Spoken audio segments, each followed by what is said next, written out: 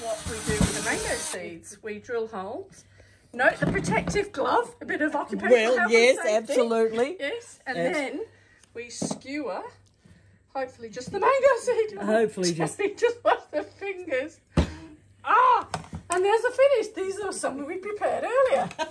I love it. That is absolutely a great way. So we have a kebabbed, what is it, mango seed, and then a bit of watermelon, which gets pierced through the skin itself, and then the cork.